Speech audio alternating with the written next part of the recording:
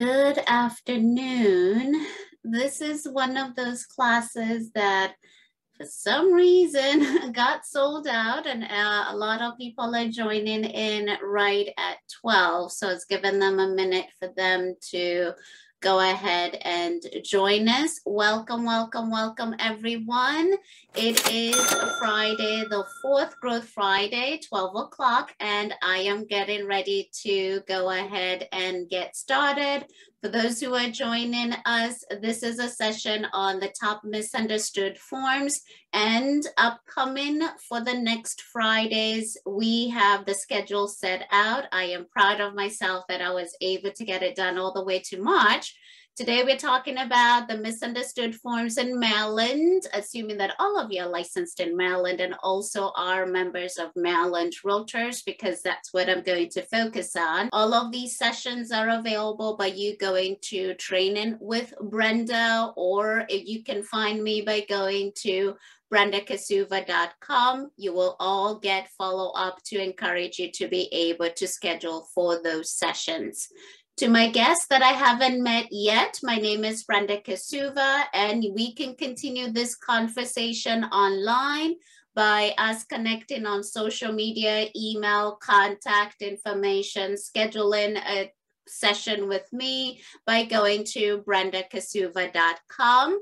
If you are now comfortable with QR codes, you are able to scan that QR code that is being presented right now on your phone, or just go to BrendaKasuva.com. I think everyone is all set, and we are going to get started on why it is you are here.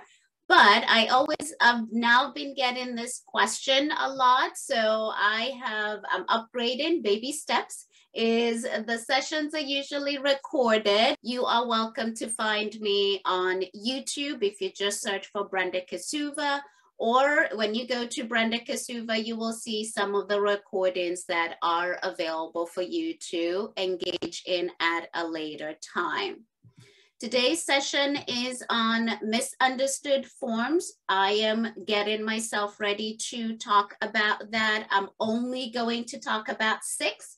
I know I'll be talking fast because I know I'll be getting questions, and we'll see whether we're able to cover all 6.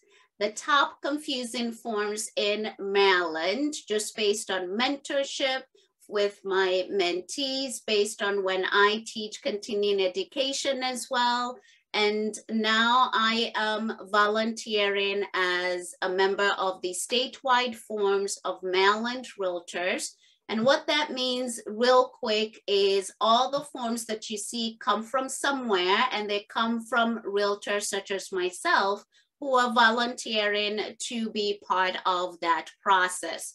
Then there are lawyers involved who draft the documents, and then we have the executive board at Maryland Realtors that are normally going to approve the forms. We know that the forms are usually out on October 1st. So we have the Maryland Realtors forms that we're able to use, and your local associations also have their forms.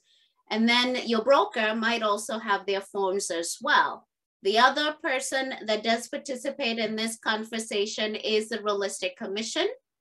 And the Real Estate Commission does provide us with forms that I'm going to engage in. At least 2 of them do show up on the top 6. And that is going to be the disclosure forms. We're going to get into the agency disclosure forms, the understanding whom agents represent, the consent to dual agency, and the disclosure disclaimer. Those are the top 3. No matter where you are, as long as you're licensed in Maryland, you're going to engage with those documents.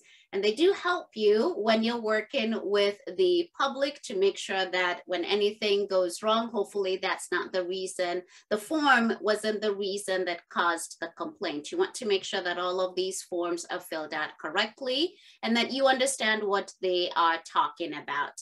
The next one in this market has to do with inspections, the as-is conversation, which leads to the property inspection addendum, how those two don't match and have a different conversation, and what happens when people are asking for repairs and it was being sold as is. So we're going to talk about that. And finishing off is the first-time home buyer addendum. This is always a conversation still happening when I'm receiving offers or reviewing offers on behalf of my mentees. Yes, this is still happening, so we're going to review that. Let's see where we're going to start off with, and that is on the agency disclosures. When you have a question, put it in the chat box. Also put it, you can speak by activating your microphone, and I will normally slow down to allow you to be able to ask your questions. When I start off with the agency disclosure forms, I start with the one that all of us are introduced to when you're taking the brokerage relationship and disclosure class, continuing education. It's also part of when you're taking the licensing class as well. This particular document comes from the Real Estate Commission. It's a notice, it's not a contract. So today is not a CE class here. We're talking about what we should be doing on this particular form. So this 2 pages to start off with, when is it applicable? When is the understanding home agents represent applicable? It's only applicable when you are engaging with the public and that person does not have an agreement with you. I will keep reviewing that. That person does not have an agreement with you. Let's talk about examples. You're the listing agent, and let's say it's Stephanie, who's the listing agent. She has a listing, and now she's getting calls from buyers who want to check out the house. Stephanie, the listing agent, is going to ask these buyers, do you have an agent? They're going to respond, whatever they respond. If it is no, Stephanie's going to take their word for it and not start saying, show me proof that you don't have an agent. She's going to take their word for it, and then she's going to schedule an appointment and show her listing. When Stephanie meets with this buyer, then she's going to give them the understanding home agents represent, because she's not representing them. The seller is already spoken for, so she's going to educate them that you're not represented. I am speaking on behalf of the seller. The next time you might need it is, let's flip it. So let me pick someone else. We have Michelle, and Michelle has a buyer. And this buyer and Michelle don't have an agreement yet. So Michelle is meeting a buyer. She doesn't have an agreement yet. And Michelle wants to show this buyer some properties. So when Michelle is going out there, she doesn't have an agreement with the buyer. She will need to give this buyer the understanding home agents represent when she is showing either company listing. Michelle is with EXP, she will have to give them the understanding home agents represent, regardless of which property she's going to be showing. We'll talk about whom she's working for in that particular instance in a couple of minutes. The next scenario that you're going to have the understanding home agents represent is when Michael has a buyer and Michael is showing a for sale by owner. Michael and buyer have an agreement. The buyer has signed a buyer agency agreement. And please note when I'm saying buyer, it's applicable on the tenant and landlord side. Michael and the buyer have an agreement. This buyer wants to look at for sale by owner. Michael is going to give the understanding home agents represent to who? The for sale by owner. Why? The for sale by owner is not represented. So those are the times that you're going to need the form echoing the statement. You need it when the person does not have an agreement with you. And we're going to now go into the form with the review of when you give it to the person who's a customer, they have the opportunity to sign it. If they don't sign it, we know we sign it and keep it in our records for 5 years in Maryland. Now let's go through the form. I'm going straight to page 2 of the Understanding Whom Agents Represent. Here's where I think I used Stephanie. So Stephanie has a listing, and let's assume Stephanie here works for eXp Realty. So this is how it's going to be filled out. Which company you work for, your name, and we're going to check off the box of seller, landlord, when Stephanie is showing her listing to a buyer that told her that they are not represented. So that's going to be filled out this way. And then Stephanie is going to keep this for her records for 5 years. The other scenario that usually comes about is, let's assume now Michelle. So Michelle is showing a buyer a property. Michelle doesn't have an agreement with this buyer. And the property that Michelle is showing is listed by eXp. Michelle is with eXp. The buyer doesn't have an agreement with Michelle. Michelle is going to give this buyer the document, and it's going to be filled out this way. Now, why is it being filled out this way? The seller hired eXp as the broker. Therefore, all the agents under that company are working for the seller as the seller's agents. So when Michelle with eXp goes to show a property listed by eXp, and this buyer doesn't have an agreement with Michelle, this is how you're going to fill out that form. So Michelle with eXp Realty going to put in the seller, landlord, agent boxes checked off, and the buyer signs it. I'll keep going for a couple more minutes and then check in if there are any questions. So when you're showing a listing listed by your company or you're the listing agent to a consumer, you've seen how you fill it out. Now let's go further to the next scenario of sub-agent. So sub-agent would be, what would be the scenario for sub-agent is, Stephanie is with, and Stephanie, I'm drawing a blank, which company you're affiliated with. So Stephanie's I'm with Century 21. Oh, I know there are two Stephanies today. Tell me, Stephanie P, which one you're affiliated with? Century 21, the real estate center. Okay, so Century 21, the real estate center is where Stephanie P is affiliated with, and she has the listing. So when she's showing any of her listings to a buyer that doesn't have an agreement, we've covered that. So now let's go through the other scenario, and I'm just going, oh, there are a lot of people waiting, sorry. So I'm going to go through the scenario of picking someone else, Roseanne. So Roseanne is affiliated, I believe, with Coldwell Banker. So Roseanne, you're affiliated with Coldwell Banker, and you have a buyer, Brenda, who's meeting you, and buyer Brenda doesn't have an agreement with you, Roseanne. When you go show me a Long and Foster listing, when you go show me a Century 21 downtown listing, a Century 21 New Millennium, a Keller Williams Gateway, a eXp listing, etc., you get the idea. Roseanne is going to give me this form, and she's going to select what? Sub-agent? Sub-agent of the seller. Yes. Thank you. Sub-agent of the seller. So sub-agent of the seller, why? The buyer doesn't have an agreement with Roseanne, and Roseanne is showing a property listed by a different company. That's when you're going to select sub-agent.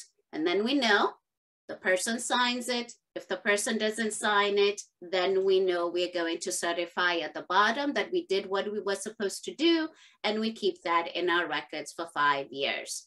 This is probably the highlight of the document. One is the sub-agent box. Hopefully that helps.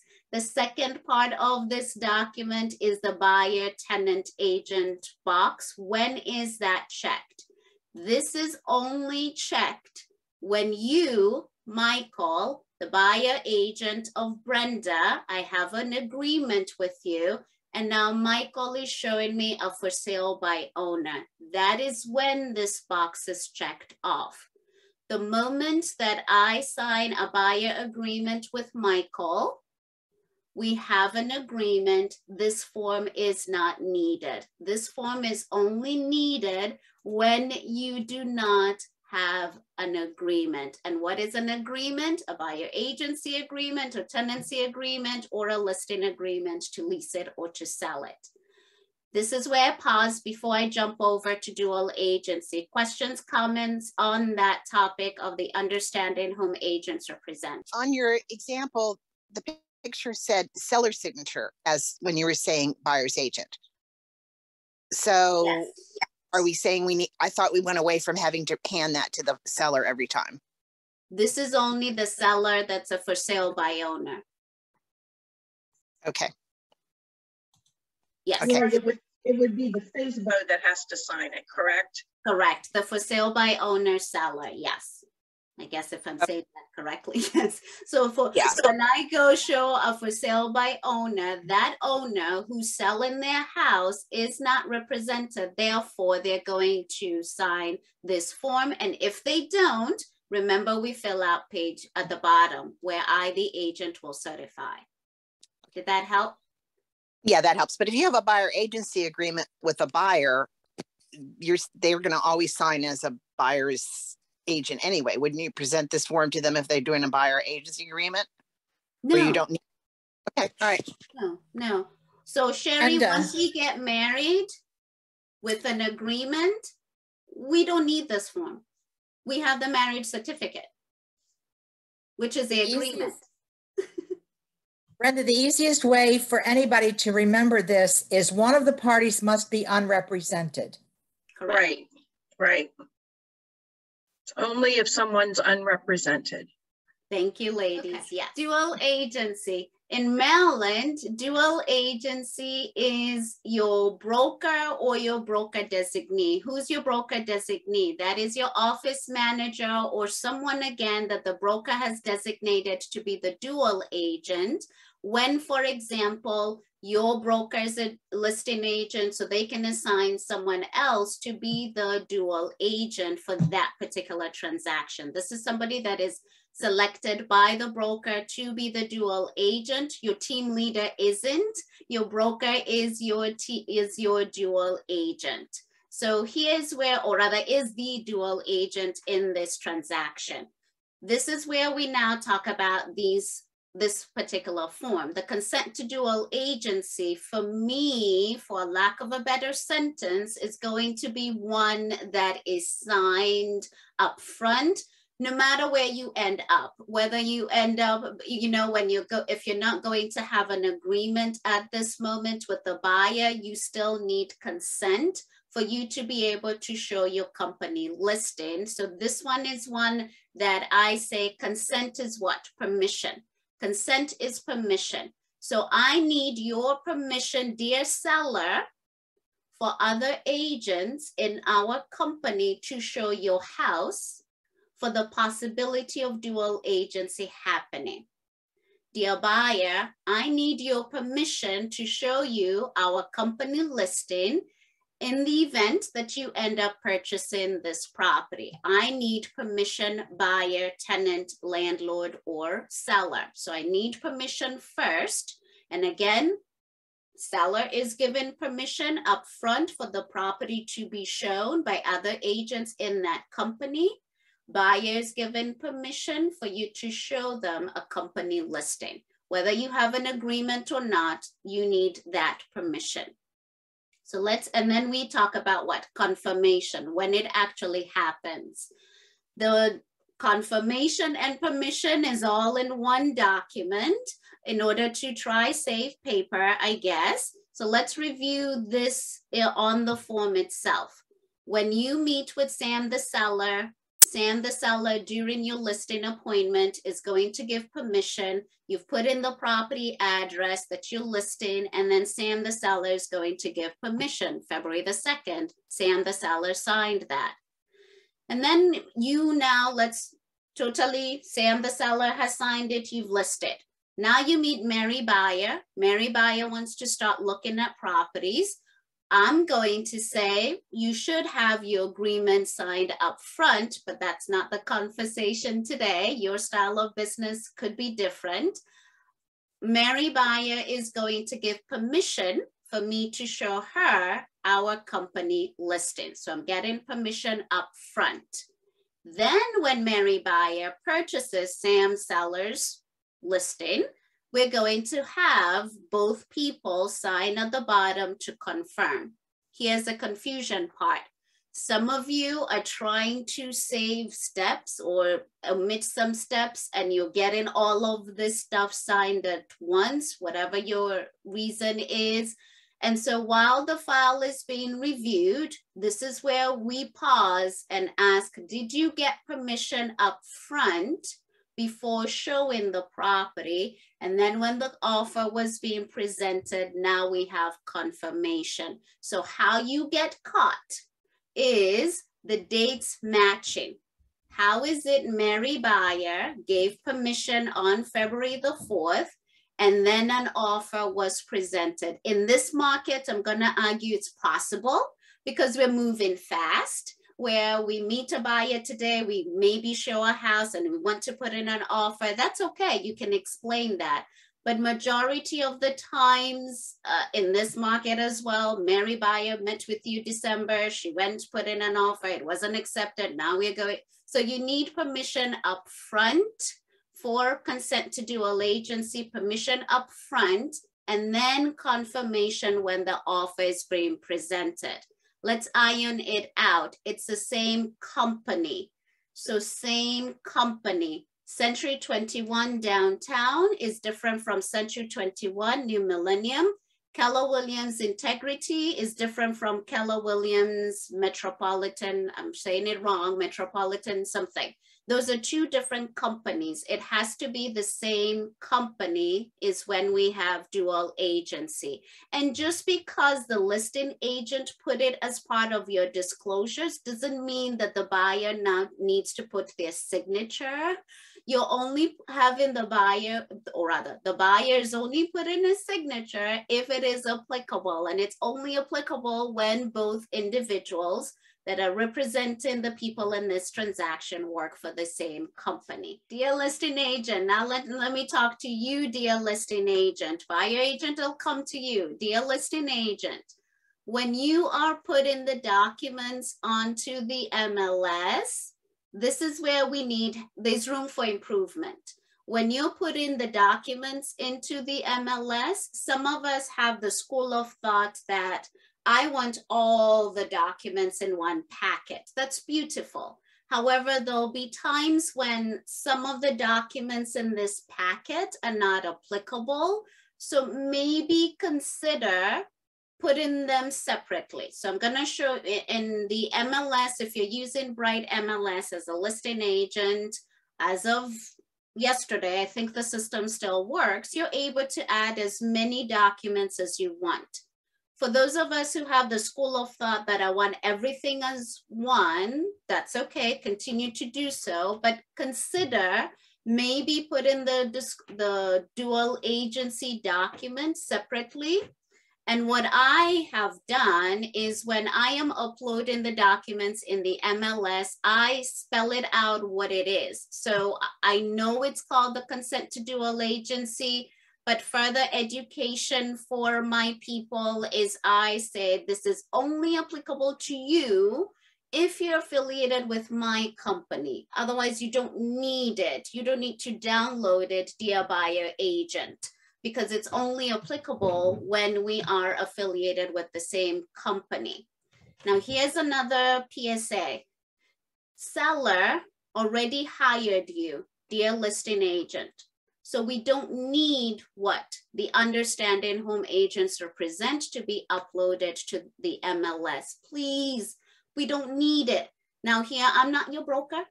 So if your broker is saying you have to, then follow what your broker says, because that's a person who's going to be giving you some of the money when the transaction closes.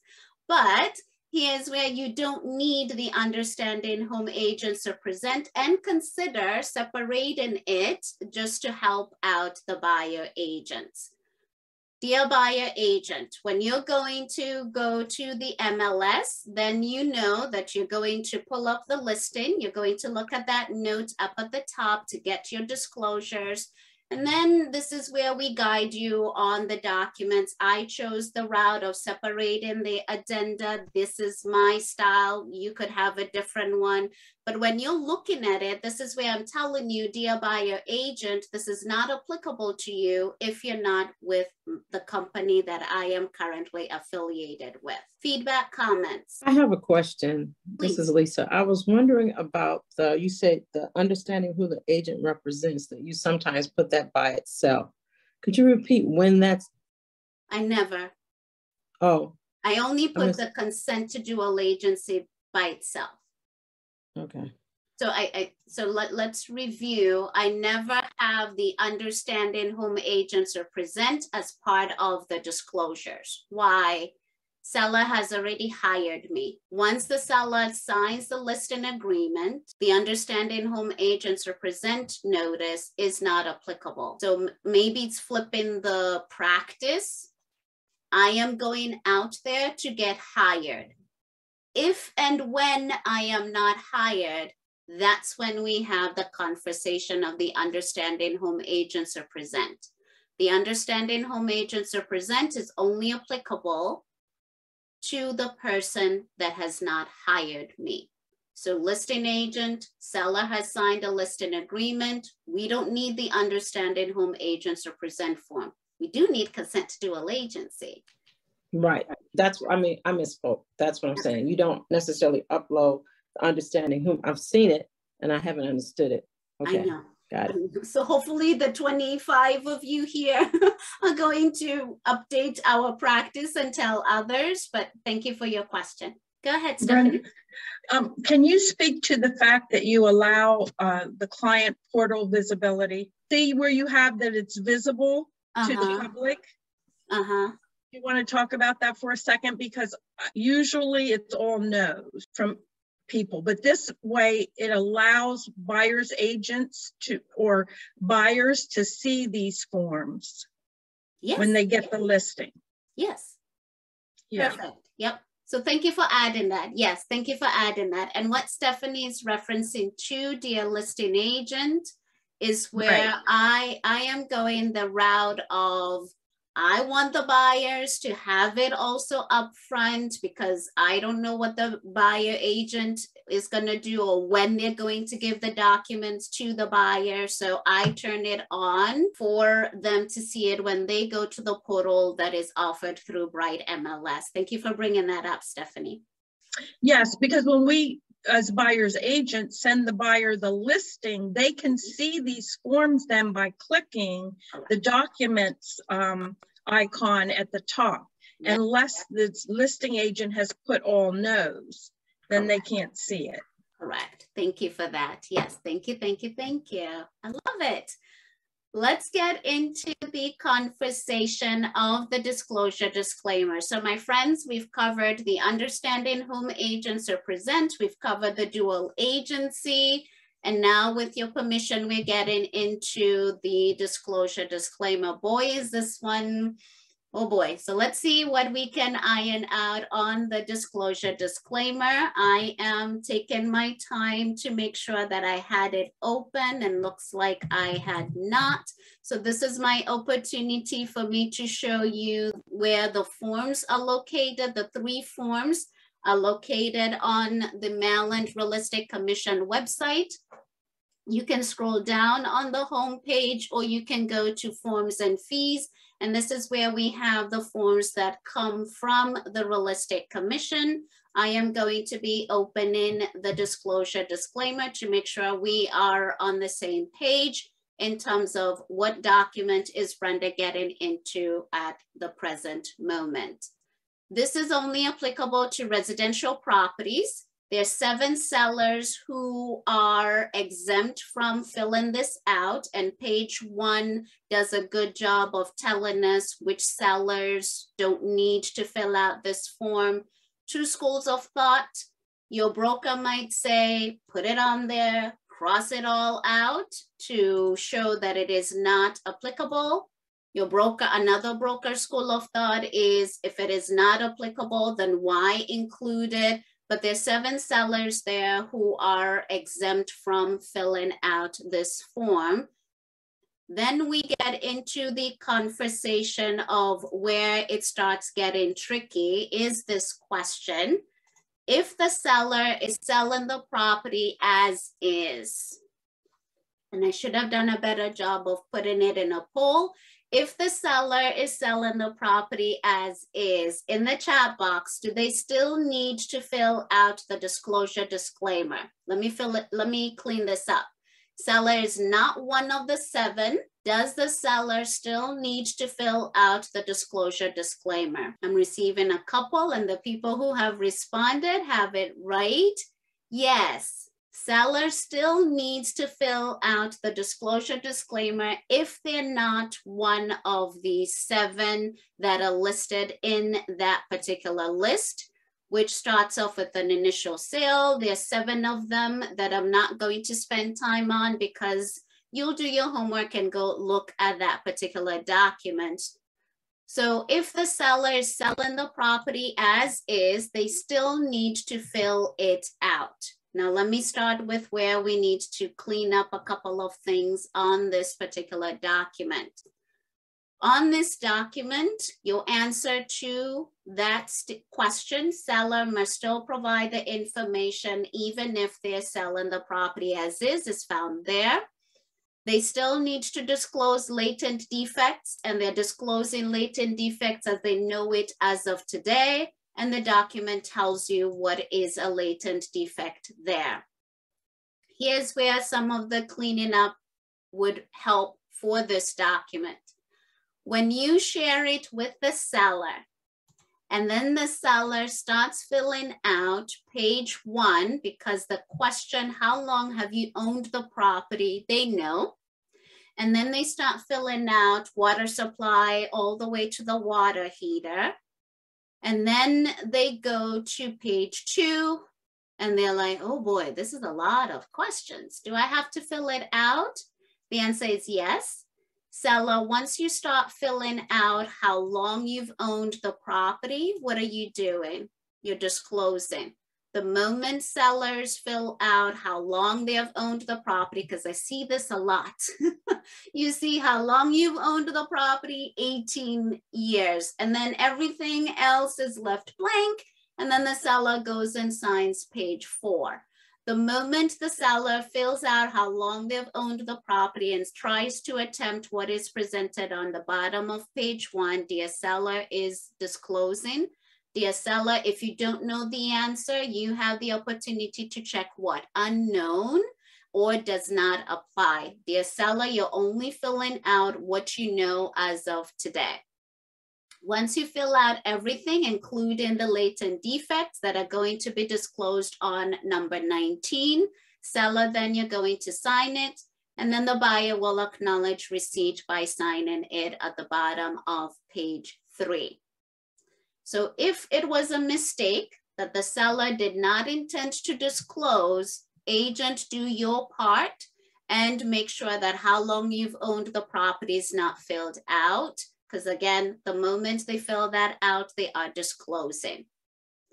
So now we get to page 3, where I'm going to talk about a couple of things.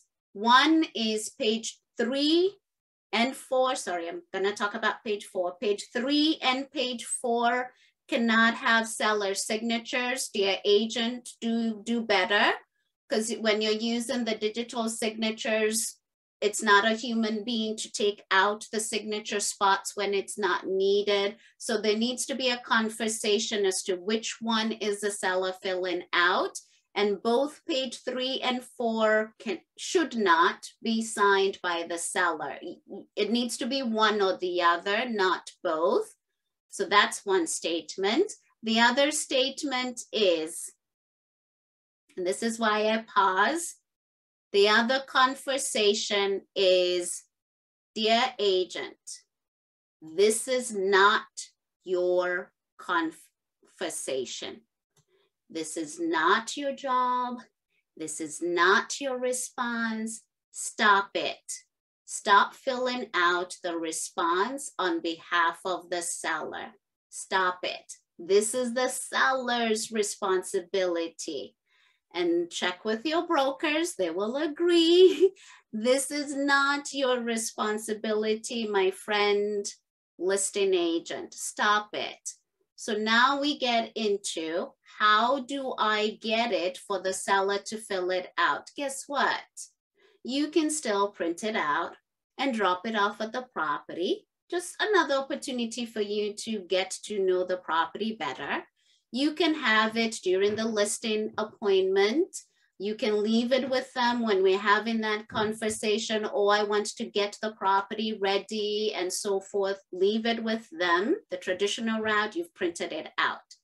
The other route is, okay, email it to the seller for them to print it out, sign it, and scan it back to you. That still works. And then we get the other school of thought. No, Brenda, I want to move a little bit quicker than that. Okay, if you're going to use the dot loop, and I'm going to talk only about 2 because that's what I have access to, but no matter which type of contracts fill-in software you have, the system is going to be similar because all of them, it's going to be a PDF.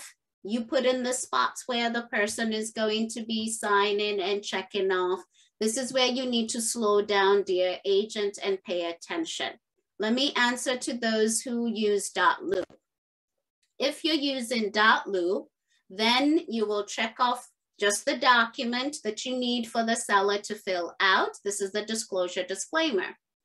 And then this is where you need to slow down, dear agent, is before I send it to Zara for her to fill out this particular document, I am going to drop down on the right-hand side and have her fill it out and sign it. So I'm going to select Zara, my seller is going to fill out the disclosure disclaimer, and she will be the one filling out the entire document. If she decides to fill out the disclaimer, she's the one that's going to put the yes or no to the latent defects and put in a comment on the box. This is Zara, the seller, that's going to be doing that. I am facilitating it by checking off the option to fill it out and sign it. So this is on dot loop. The other one that I'm familiar with is SkySlope.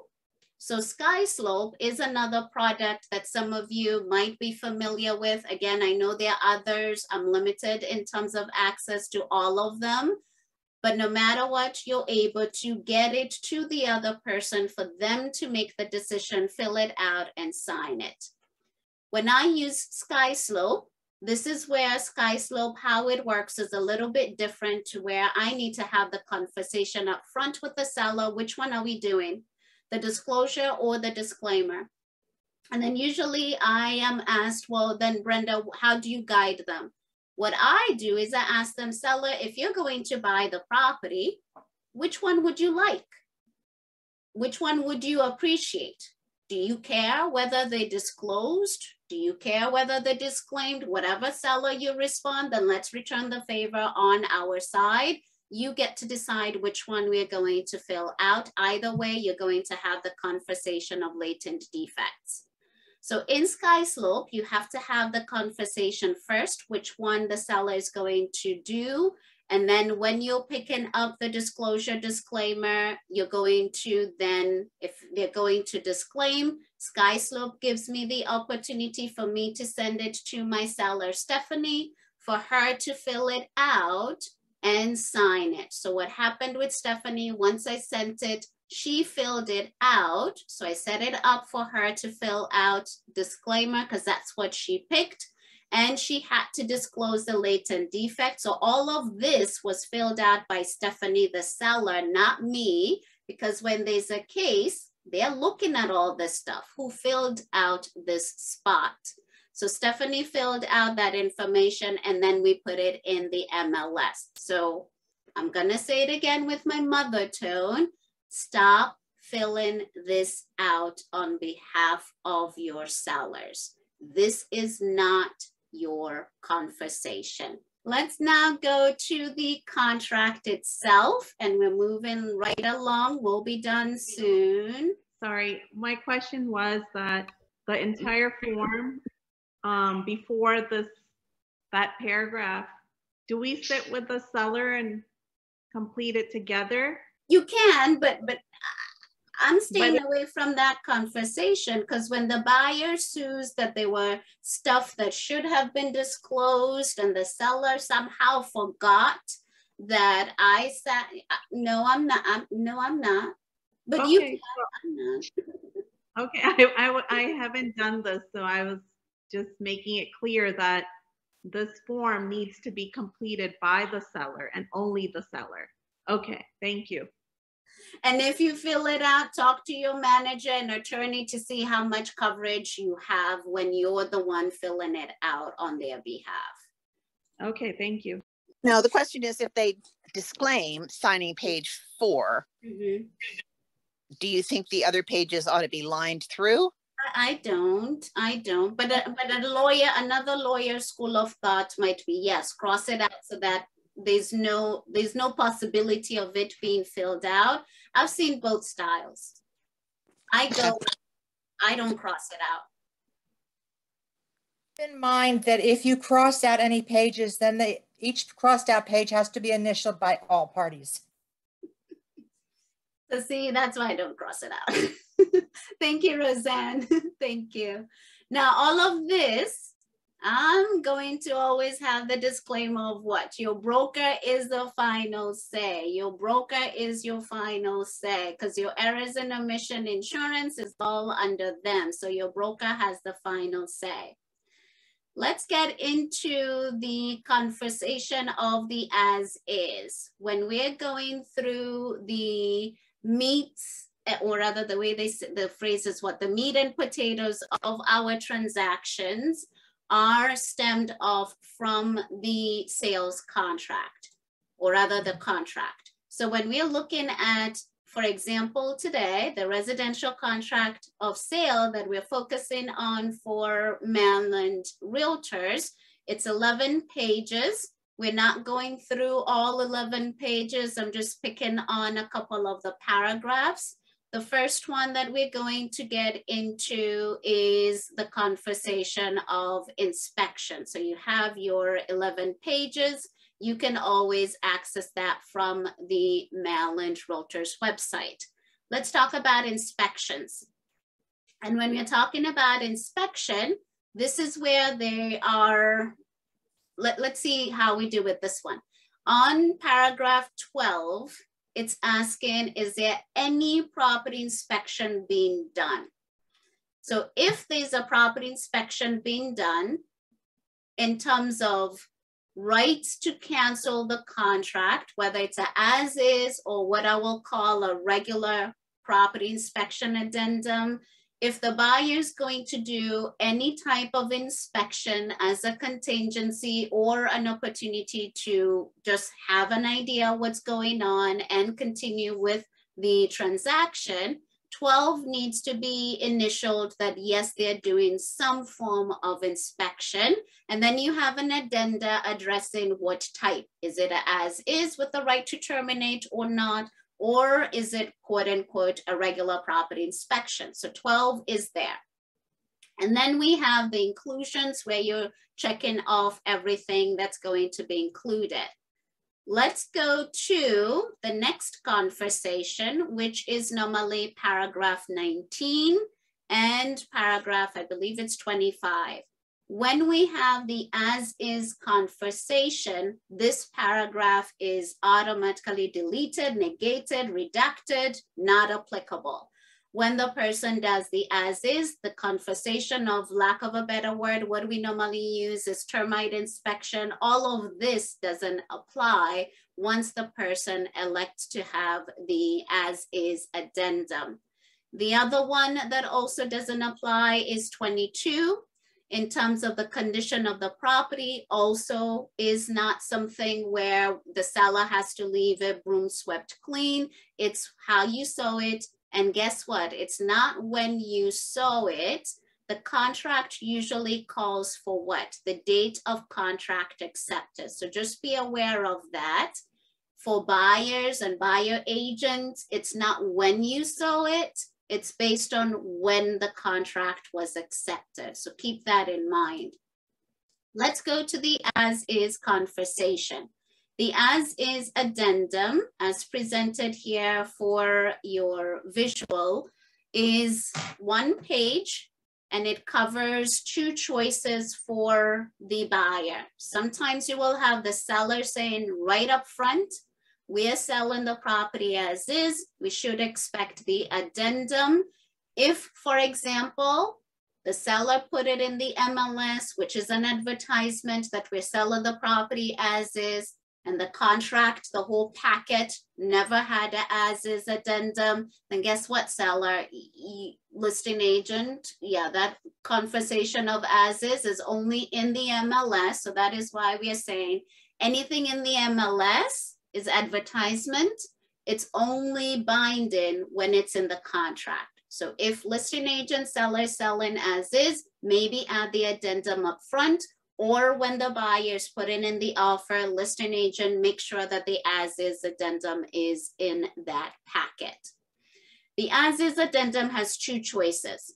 You just want to know what's happening. The as-is without inspection, you're taking it as is, you sew it, you're not doing anything, you're just going to move on. And if you do, then you're not having the right of termination. Here we've terminated or redacted or removed paragraph 19, termite, and we've also cleaned up a little bit on 22 to where you're not getting it broom swept clean. You still have the opportunity to do your walkthrough within the 5-day window prior to settlement. B is the one that comes up. So B is going to be the one that I slow down a little bit. As is with inspection and right to terminate. I'm finding out what's happening. I'm preparing myself as to what I need to get what I'm getting myself into. If it's scary, then I'm moving on to something else.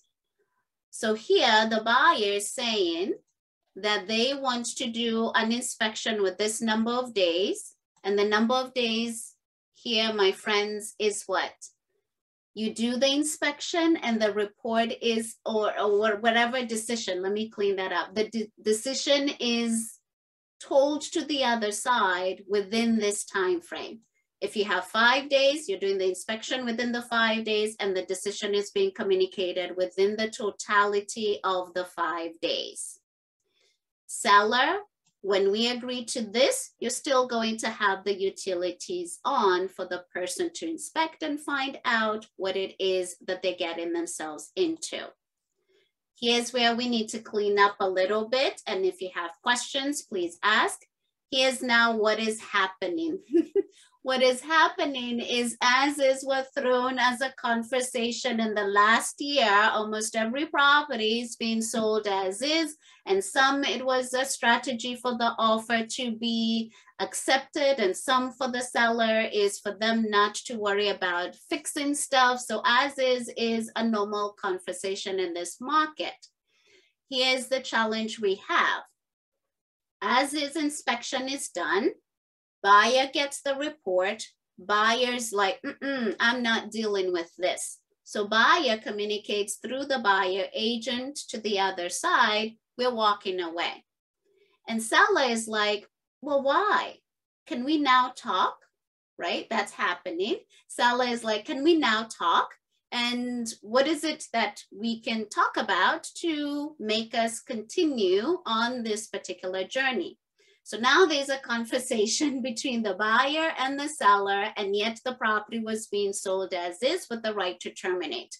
Buyer gave notice, hey, I'm walking away. Seller and is saying, no, how about we talk? So while we are talking, now buyer agent is listing out some of the things that communication between the agents is acceptable to both sides. It might be everything, it might be some. And then maybe there's money being exchanged. So now here's where we pause. This is an issue that Maryland Realtors is aware of. The pause that we're going to have is some of us are going to then pull up the property inspection notice. This is where I'm presenting the challenge.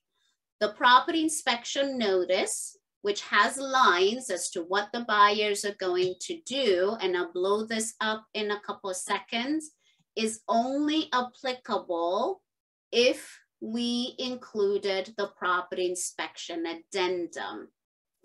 What does that mean? Let me start off. If we included the property inspection addendum, 4 pages, spelling out what it is that we're doing, then we're going to put our stuff in this particular document. This document is only applicable if we included the property inspection addendum. So now what, Brenda?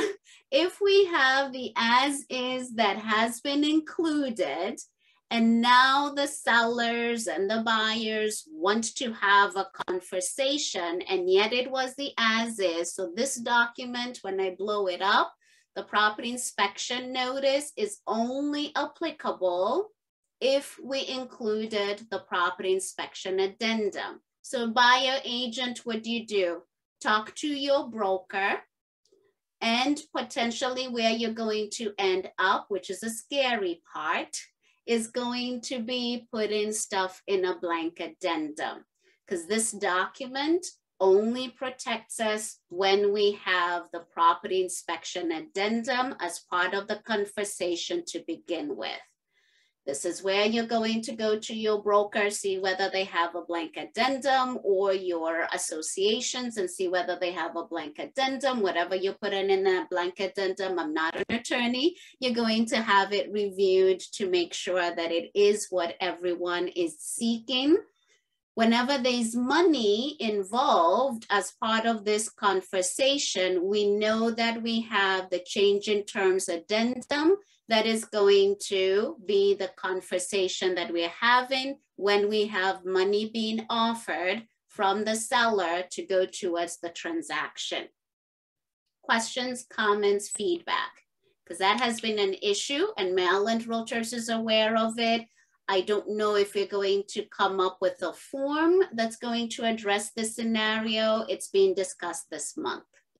I actually had this happen with the as-is, and I kept telling the listing agent that we could not use the property inspection notice once we had decided to make changes.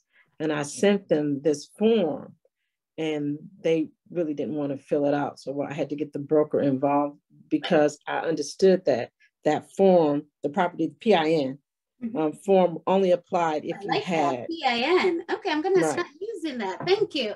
Yeah.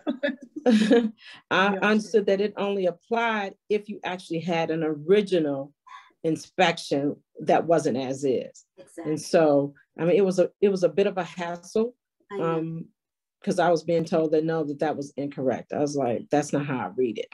I know. We don't need, and then, yeah, thank you for sharing. Thank you so much for sharing. Any others? Yeah, Brenda? Yes. Going back a little bit with the termite part of the contract, the paragraph, we don't have to cross that out, right? Because the as-is addendum says that it doesn't apply. The same way with paragraph 22. Correct. We don't have to strike those. That's taken care of in that addendum. Yes. Right. Yes. Okay. Thank you. You run into that. I know. I know. Yes. That's why we had 22 of us here. Yes. Now, I recently had a listing agent tell me we were going as is with inspections, that the buyers could not do termite inspection because, you know, that paragraph didn't apply. And I said, the seller doesn't have to address it, but we can have any inspection we want. And that's correct. Yes. So you're correct. Thank you for bringing that up. So when it's an as-is inspection, do them all. The termite conversation or wood destroying whatever insects only is going to affect the seller if it is not removed, and the seller would be responsible for fixing it. As is, I'm doing any type of inspection I want, including the termite. Yes. Right. Thank you for that. Thank you. 1 minute to briefly talk about the first time home buyer one, because that keeps coming up, and then I'm going to look at what is in the chat.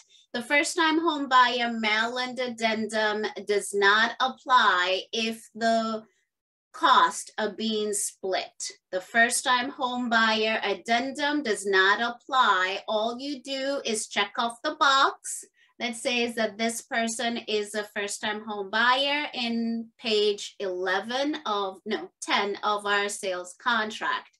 The document, the first-time Maryland home buyer transfer recordation addendum, only applies if they are agreeing to something different. What are they agreeing to something different? Buyer, as part of their conversation, is saying, don't worry, seller, I'm gonna pay for this just for you to accept my offer because you're not going to be paying for that. However, how it's calculated, it's still gonna be the same in terms of the alter or the closing statement. And then we have the discount that the first-time home buyer is going to get on the stage transfer tax. That's still gonna be calculated the same. This is only when things are different. Maybe they argued that, or rather they negotiated that the seller is only gonna pay 25% of it and the buyer is gonna pay the other 75%. This is only applicable when the transfer costs are not split. Automatically in the contract, it addresses that it's going to be automatically be split. So you only need this if it is a different conversation. When have I seen it as a different conversation? When somebody's probably purchasing new construction and the builder is saying, I'm not paying those costs, buyer, you're responsible. And then some of your foreclosures, the entities are exempt from paying those fees. So then that's when you might have this conversation. Let me see what you have, and we'll be ending with Let's Connect. Go to Brenda, Kasuva, and we shall find each other there. Thank you so much for being here. I'll see you next Friday. I'm going to address the questions that are currently in the chat box. So let me see. First-time home buyer addendum, it doesn't apply if the state transfer cost is being split? Yes. Okay, got it. Thanks. Yes. So the lender is, so her question, which is a good one, what happens in the as is without inspection and the lender requires a pest inspection? So that is where Roseanne, you and I can bounce off each other. I'm going to safely assume this is now a financing conversation. So how have you addressed it? I've not, but I was just curious I've never had an as is without inspections, only with inspections. Right. I'm going to say now, I would argue, this is Brenda speaking, not a broker. I would argue that now it's a financing conversation. So in order, if the buyer cannot get the loan without this inspection, then now it's a conversation to do with financing. And yeah, but what if the seller says you've struck the pest inspection? I know. I'm not doing that. I know. That's why I'm writing it down. I'm like, okay, I'll bring this up next time we have the statewide forms. Yeah, thank you. I'll bring it up. I don't have an answer other than what I just shared. There's a couple of problems with the forms. The first being redundancy. Yes. And they're working on that. They actually have a task force. Craig Wolf, the current president, set up a task force and he's working on that. Yes. Oh boy, that's scary. So Sherry got one where all the check boxes and the first time home buyer addendum were all checked. Oh my goodness. Okay, Missy's not here, but she had presented one that I'm going to read. I still do terminate if as is with right to walk time frame regardless. Yeah, as long as you terminated within the time frame that was put in the addendum, then you're good.